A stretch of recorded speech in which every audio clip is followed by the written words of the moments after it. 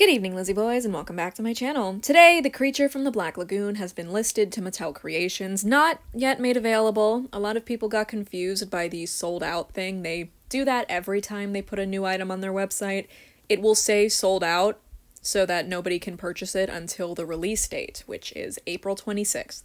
Unless you're in the Fang Club, because Fang Club members get early access to purchase one doll, rather than two, on the 25th. Therefore, the Fang Club membership finally has a purpose, other than just giving us one doll. One extra doll. But yeah, we've got tons of stock photos to go over, we've got to look at her box, and yeah, without further ado, let's just dive right in. Dive. Get it? Because she's a fucking creature. Yesterday, the only photos of this doll we had was this shot of her legs, as well as these existing pictures of her sculpt, which had actually been leaked. Mattel doesn't like when things like this leak. So here she is, the creature. This picture is a little blurry because for some reason it just would not save normally to my phone, but the rest of them aren't. So yeah, this is the creature alongside her stand. That's right, that's her doll stand. For once, they're giving a Skullector a unique stand, which I'm very happy about. That's really something they should have been doing from the beginning, because with the price point that Skullectors are at, when they don't come with accessories, it's a bit insulting to be paying $65 for just Elvira by herself in a much smaller box than we're used to getting. Still salty about that, even though I like the Elvira Skullector. She's very pretty and I'm happy to have her.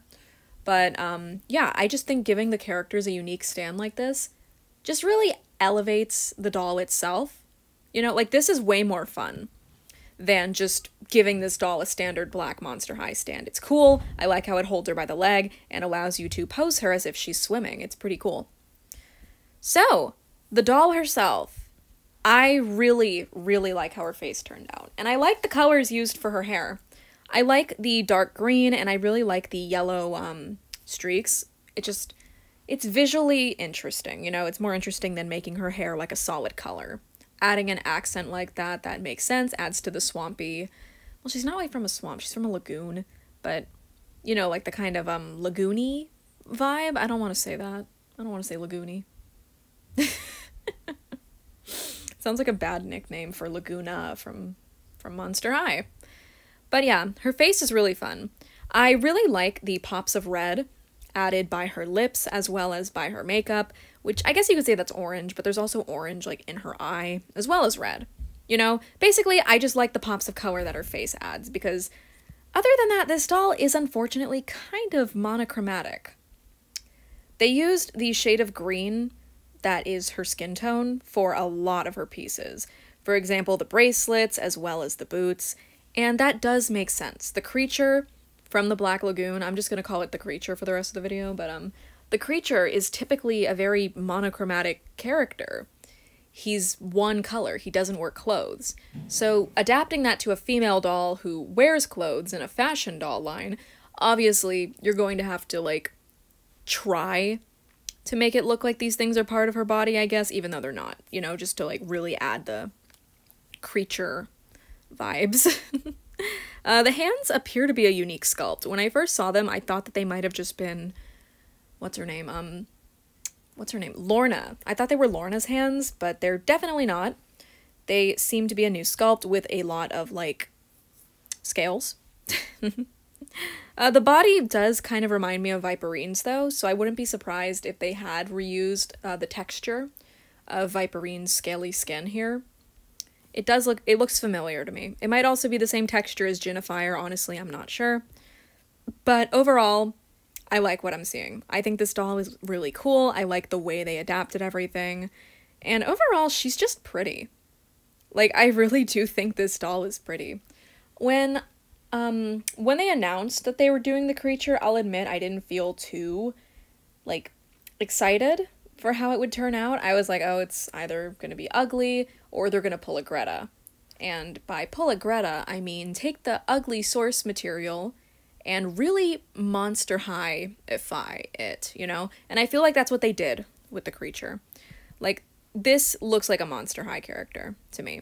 Maybe not as much of a student as, like, for example, Greta did. I really liked Greta because she looks like a Monster High student. Like, the way she's dressed, that's 100% the way a Monster High student would dress. This does feel like it would belong in, like, a lot, like a themed collection, like Power Ghouls, maybe. Yeah, you know, she's kind of giving a superhero. Like, she's got the headpiece on, kind of looks like a big headdress that a superhero would wear. Is that what they're called? A headdress? I don't know. But you know, like Scarlet Witch, for example, how she's got like that like big headpiece on. It reminds me of that, you know, like something like a superhero would wear. And then she's got the boots, she's got the bodysuit, and the train coming off of the bodysuit, you know, and especially like the chest plate type piece around her neck. Yeah, it's really giving superhero to me. But yeah, overall, I think she's a very visually interesting doll, even though, again, I do sort of have an issue with her being so monochromatic, but again, it just comes from the creature itself. That's how the creature is. The creature is not wearing clothing. He's all one color for the most part because that's just how he looks, you know? So I understand that they were trying to emulate that while also adding some, like, palette diversity in terms of, like, color by, like, adding yellow, adding red in her face. Like, I see what they were going for, and I like it. This doll was designed by Rebecca Shipman. She, I believe, takes the reins on most, if not all, Skullectors. That's Rebecula, by the way, and I think she did a good job here. I really like this doll overall, so let's take a look at her box now. So here is the packaging. I'll admit this photo specifically is gorgeous. I really love this picture. It just looks cool. It looks good to me. This is what she looks like in the box. I like it. I like what I'm seeing. I am annoyed with the way they did her train. Like, it looks like they did that thing where they just, like, attach it to the side of the box, and I hate when they do that. I hate when they pierce, like, a thin material, like a lace like that with those little ties to keep it in place. Something Mattel does sometimes that I appreciate is, like, they use, thread, like, they stitch it to the box, so maybe they'll do that here. I don't know. But yeah, the creature looks pretty good in the box. I like it. It's a good box. It's a good package. And you got the flaps there, and then you got the box. Yeah.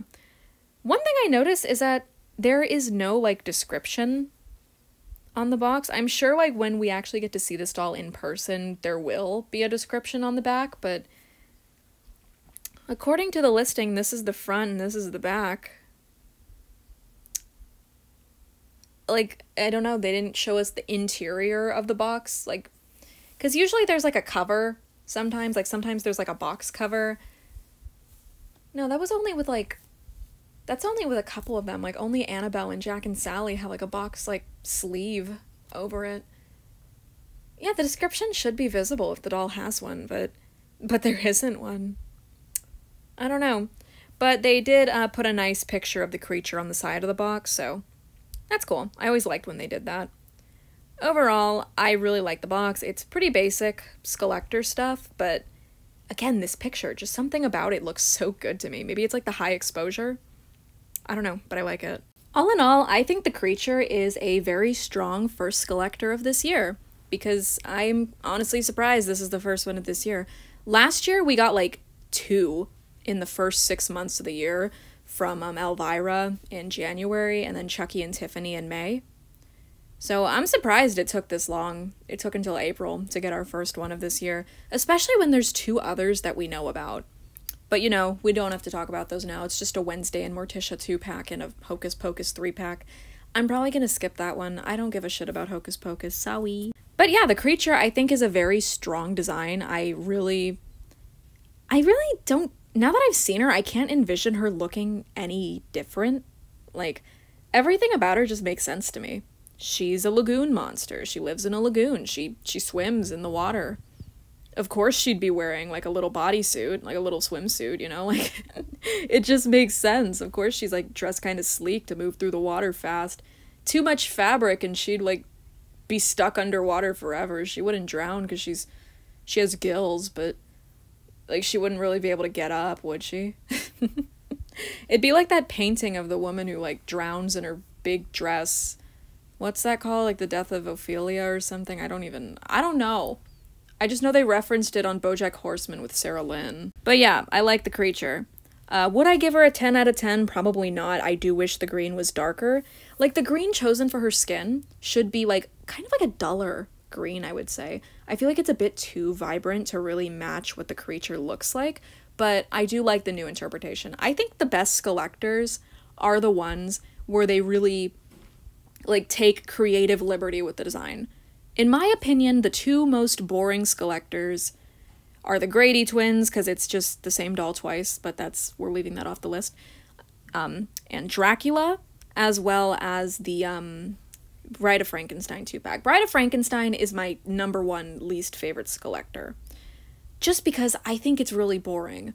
They took, like, no creative liberty with the design. Dracula, I said was one of my least favorites, but I'm not gonna lie, I actually kind of like Dracula, so we're gonna retract that statement. Dracula was cool. They gender bent Dracula, made her a girl, and she slayed for it. Creative liberty was taken. They made Dracula a woman. And the same thing happened here. They took creative liberty with the existing property and made the character, they gender bent her and gave her a really cool outfit. I think the best Skullectors are the ones that obviously pay homage to the original source material, but also do their own thing. That's why I like Pennywise. Pennywise is another gender bend. It's why I like Beetlejuice. Again, Beetlejuice was gender bent. And I love Greta. I will always love Greta. She's one of the best Skullectors because of how they took liberty and changed her design to better suit the Monster High style. And again, I feel like that's what was done here, and to me, it works well. It makes sense. I like this doll, and I'm looking forward to getting her. I am a bit annoyed with the way they decided to do the early access for the fan club, though. It's a great thing. I'm really glad that they are doing that. But you can only order one during the early access period rather than the usual 2. Now, usually, since my mom and I both collect dolls, we decide to order together. We get one fan club membership to share, and then if we both want a doll, we order both of them together to save on the shipping. So when you have to order one on the 25th, like if you want to order one early on the 25th with your fan club membership, you have to pay shipping there. And it seems like if you want to order a second one on the general release day, the next day on the 26th, you'll have to pay shipping again. So it's a bit unfortunate in that regard, you know? But again, I know some people get really mad if you even mention ordering 2, even though I have to level with you guys. Private collectors ordering 2 dolls is not the problem. The problem is the people who use bots to buy like 60 of the dolls. Have you guys seen those pictures of resellers with garages absolutely just filled to the brim with Jack and Sally's? And they were posting them publicly on Mercari. These people are proud of what they do.